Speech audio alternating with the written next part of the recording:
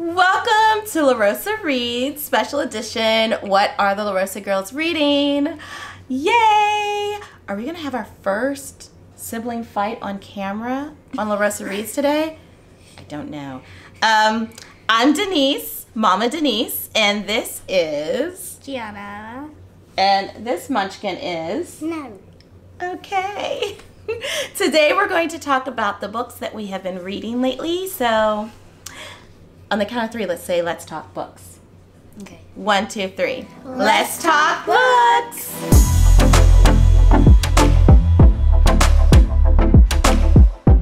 All right, we're going to go in order of age, starting with our youngest. So Natalie has been doing a lot of reading lately, both for school and at home. So Natalie, tell us about this book. Yeah, talk to us about In a Blink. For this book, I didn't really like it. Why did you not like it? What was it about the book that you did not like? It was whenever I started to read from the beginning. Like, whenever I read the first page, I was kind of excited and all crazy about the book. And then once I got more into the book, it started getting pretty boring, and I just didn't really like it. Yeah. So that is a true, honest answer. And so when we were preparing for this episode of LaRosa Reads, I told Natalie, keep it real. A part of the journey of reading books is you're going to have some good ones, you're going to have some not so good ones, and this was a DNF.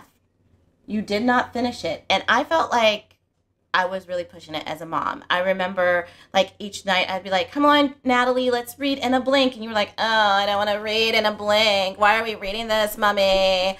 And we did that for quite a few nights. And then finally I had a moment like, Mama Denise, what the heck are you doing? You don't do that to yourself when you're reading a book that you're thinking, this book is not really appealing to me.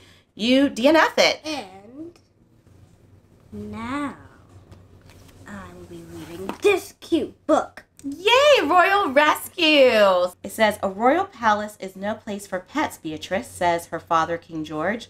But Princess Bea is never able to resist a creature in need. While getting ready for her very first sleepover with her best friend, Kira, Bea discovers a beautiful pet rabbit hiding in a bush. The lost and frightened rabbit needs a safe place to stay, and Bea thinks the place would be perfect. Oh, the palace. Oh, the palace would be perfect. But when the rabbit goes missing in the middle of the night, will Bea and Kira be able to find it before it runs straight into trouble? Ooh. I didn't think it'd be, like, whenever I got this for you, Nellie, I didn't think it would be all about that. Yeah, because Gianna did buy this book for Natalie. Natalie was sick, and so Gianna was being a great big sister in that particular moment, and thought, Mommy, let's go get Natalie some things at our local Barnes & Noble, which is less than a mile away. And this book is number 6 in a series. So Royal Rescues is a whole series. Oh, there's a kitten, the naughty kitten, the lost puppy, the snowy reindeer, the lonely pony, the cuddly seal. I love all the hairstyles. Yes. That she has. Fabulous. So do you think you're going to like this book, Natalie? I think I'm going to like it much better than Okay. The book kind of reminds me of, like, the first book that you read for Family Book Club. Oh, so this one reminds you of Amelia Fang and the Barbaric Ball. Yes. Yay. Like, how the pumpkin goes missing. Mm-hmm. And in this case, the rabbit goes missing. So exciting. I have a feeling this is going to be a good one. And then Natalie is studying a woman in history, an influential woman in history, and that woman is who, Natalie? that woman is Shirley Chisholm. Yay! So you have 2 books here from your classroom. This one's pretty big. Yeah, so this says Shirley Chisholm is a verb. We have You Should Meet Shirley Chisholm. We've read a couple of books about her already. And I'm really excited for you to learn more about Shirley Chisholm. Have you read any of these books yet in school, Natalie? No. I think we know what we're going to read tonight. Which one do you think you're going to read first? This one. Okay. Why do you want to read this one first? First of all, because I like the cover. Second, because I think that I can learn a lot from this book. Okay. So it looks like we have some work cut out for us. Ooh, I love the pictures. Oh, my lordy. Yeah. Look at the pictures. The illustrations are divine. Illustrated by Rochelle Baker. Shout out to Rochelle. These are absolutely fantabulous. I'm not flipping through each page, but just going to grab some random pages. Look at those little children. Yes. Whoa. Ooh. So Shirley Chisholm is a verb. I think it's going to be a hit as well. All right, next up we have Gianna. Gianna, what book have you been reading and using a lot in your language arts and social studies classes? I've been reading Who Was Ida B. Wells, because Ida B. Wells is the woman that I'm learning about. Awesome. So tell us a little bit about the Who Was book for Who Was Ida B. Wells, because Who Was is a series. So maybe we should back up there. It's a series. So what do you think of the series of books? I started reading the Who Was books in 3rd grade, and I loved them. In 3rd grade, whenever I was first reading them, I usually get them done in 2 or 3 days. But for some reason, the Ida B. Wells book took me about a week to read. Well, it could have taken you a day to read, but it was over spring break. And also, I had this whole research packet, and I had to write everything that I learned in the book about her. Yes, and so that will slow up your reading, girls. And that's a different way to read. It's when you're reading for research, and there's a lot of reading and stopping and writing and reading again. And that's all another way, another reason to read and another way of reading. And it typically takes you longer than just reading for pleasure. So yeah, but I feel like whenever I realized whenever I was reading the Who Was books in 3rd grade, I kind of forgot about most of the stuff that happened in the book. But for the Ida B. Wells book, I was reading slower and taking a lot of notes, so I kind of know I know a lot of what happened in the book. yes, in fact, your language arts teacher told me that you knew Ida B. Wells, that whole book, and facts about her. You knew it front and back and inside and out. So even your teacher noticed that you've really been learning a lot and absorbing it. So why do you think you're learning, how should I put it, why do you think you're able to remember so much about Ida B. Wells? Probably because, I don't know, I'm focusing a whole bunch on her and stuff, and I'm putting, instead of, just, reading for pleasure, I'm, putting a lot of thought into it, I guess. Okay, yeah. I guess you could say that. All right, I like that. So you also have some books that you checked out of the library, because in the mornings at school you get to read books to get your day started. So show us what book you're reading now. Mindy Kim and the Yummy Seaweed Business. Oh, and this is a series, right? Yeah, I don't know how much books there are, but I'm quite sure there's 4 or more. Have you started reading this one yet? Well, I kind of read, I think I read, the beginning part before the chapter start. Oh, like the introduction? Yeah, the introduction, where she really wants a dog. She just loves dogs, and she really wants a dog. But her apartment was too small. So they moved into a new house. But she's still not getting a dog. She's only 7 years old, though. She was helping her dad move into their new house, and she was trying to prove to him that like she was old enough and wise enough, and she ended up breaking all the silverware and all the plates and everything. Ooh. Wow, all of that in the introduction?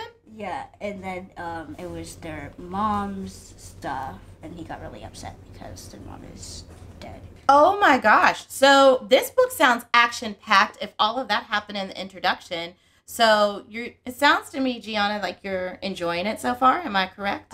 Yeah. And Yeah. also, I also got the second book, too. Ooh, I am loving this so far. I love the character, Mindy Kim. I love, the whole synopsis, the whole overarching story. I wish that you were reading this at home. I'm really curious. So we might have to get these, like all the books in this series and have them at home. Yeah. All right, so it's Mommy's turn. Girls, don't you want to know what Mommy's been reading? Aren't you curious? Well, I already know. Well, that too. Yes. Okay, and Gianna, that was fake. You were like, yeah, like, we know what Mommy's reading, and we're kind of annoyed with all of her reading. But anywho, I have 2 books here. So the first book that I'm reading currently is A Good Girl's Guide to Murder by Holly Jackson. This book is the selection for the Radford University Alumni Book Club. It's a virtual book club. I'm a Radford University alum. Shout out to RU, baby, the Highlanders. I am so proud to be a Radford University alum. And so I'm almost done. I'm probably about 70% of the way through this book, and I have to finish it up because we're meeting, as of the time I'm recording this video, we're meeting in a few days to chat about it via Zoom. Oh. Can't wait. So Pip is this high school girl who has, they have capstones at her high school for seniors, like capstone projects that they have to do, and they get to select what their capstone project's going to be. Pip wants to have her capstone project be about the murder that took place in town, or the disappearance of a very popular girl by the name of Andy Bell. The cops could never find her body, but they declared her dead because after so long of not finding her, they just assumed that she was deceased. But they also were on the hunt for her boyfriend, feeling like he committed the crime of murdering Andy Bell. And ultimately, Sal, her boyfriend, ended up committing suicide. And she just feels like Sal was not guilty of committing this crime. And so she and Sal's brother, Ravi, are like on the hunt to find out who really killed Andy Bell or what really ended up happening to her. I love how there's different formats, different styles of writing. She has journal entries. She has maps and notes. So it's written in the third person. So all of the different formats, I think, serve this book well and are seamlessly interwoven. So good. Wait. Yes. You have gotten really far. I have. Yeah, About you're 70%. Yes, so I think it's going to be very doable. It's a very easy read. It's a young adult novel, and I'm confident that I'll be able to whiz through it, in enough time to be prepared to discuss. And then the second book that I'm reading is The Proposal by Jasmine Guillory. I am loving Jasmine Guillory. I started off reading The Royal Holiday back in December of 2021, which is like book 4 or 5, I think, in the Wedding Date series by Jasmine Guillory. And then people said, back it up, Denise. You need to read these in order. Although it's a series that you don't have to read in order, the characters are intertwined. And so you get more enjoyment from reading the books in order because then you feel like, oh, I know that character. Oh, I remember that character from the previous book. And so this is Carlos. Carlos is Drew's best friend. Drew was the main male character in The Wedding Date, the first book. This is book 2. And so this is Carlos' turn to be involved in some romance. That sounds really cool how they're kind of like all sort of like related but not related. You know? Exactly. Yeah. It is really cool. So Carlos is at a baseball game, and this lovely, beautiful woman over here, Nicole with a K, Nicole is at the same baseball game, And she's there with her boyfriend. And this is a boyfriend that she's only been with for 5 months. And she's not really digging him. She's kind of annoyed by him. And so she's at this game. She's like, I hate baseball. I'm not crazy about this dude. But whatevs. It's his birthday. We're here. And then, girls, you know when we go to the Pirates game, how you see that big Jumbotron? A huge screen. Yeah. So Fisher is there. It's his birthday. He's with this boo. Okay, he's with this boo Nicole, who he keeps like calling her Nicole and writing it out with a C. It's Nicole with a K. He doesn't even know how to spell his own girlfriend's name. But that's another story. He's there with Nicole and his friends, and all of a sudden on the Jumbotron, there's Fisher, and he proposes to Nicole, and even had it on the screen spelled wrong. It was misspelled. Her name was spelled incorrectly. Oh my God. And he's like, Nicole, will you like marry me? Because like I think we should like take a chance and like be together, because like why not live life like on the edge? Because like I know it's only been like 5 months, but like let's do this. Okay, So what do you think? What? First of all, what the heck was that guy trying to do? Spelling her name wrong and putting her on the Jumbotron, trying to propose to him whenever he knows that she doesn't like him. All right, and what are you thinking, G? What is going on? This guy needs help. Yes. So, girls, what do you think Nicole said? No. Yes, I think she's like, no, dude, you spelled my name wrong. And second, I do not like you at all. Okay, you have me up on the Jumbotron, and I don't like that. So that's what Natalie would say, without batting an eye. Like she would just tell you, like, no, dude, get out of my face. You, G, would probably be like, You know, like, we might not, like, be the perfect match to, like, I know somebody else who you could propose to on the Jumbotron, I guess. That's a Gianna answer, and then you heard Natalie's answer. Very accurate. So Nicole was in between. She was like, why are we doing this here? We need to have a conversation. We haven't discussed marriage. And she politely turned him down, which sent everybody in a tizzy. The media is trying to swarm around her. Everybody's like, oh, this is so ignorant. This woman like rejected him in front of the entire crowd. And then it was on ESPN, the sports channel. And it was like all like this big controversy. And Drew, no, not Drew. Fisher? No. Then Carlos was at the same game. He was like 3 rows behind them with his sister. And he's like, oh, this poor woman, she is like going to get roasted. And here comes the media. And so he pretended to know her to get her out of the stadium. So the media is there with all their cameras and stuff. And he's like, oh, hey, Nicole, it's been forever. I haven't seen you in forever. Like, oh my goodness, excuse me, to all the camera people. Like, excuse me, reporters, but I need to catch up with my friend Nicole. And then she was like, whew. You and your sister Angela saved me from all that drama. And the rest is just one big romantic journey that's just spicy and not for your ears, girlies. Okay. So, I would just not like to be Nicole, because whenever he just tried to propose to me, whenever he absolutely knows that I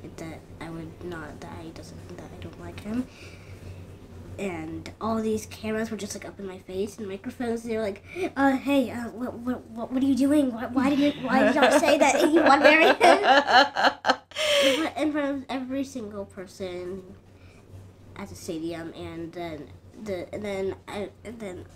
everybody would just be like talking about it, whispering about it, and then everybody would just be like spreading it on social media. yeah. But guess what? You wouldn't want to be Nicole in that situation. But trust me, Carlos is quite the cutie, quite the catch, and I think you might want to be Nicole whenever she ends up with Carlos. So, good things come to those who reject bad boyfriends? I don't know.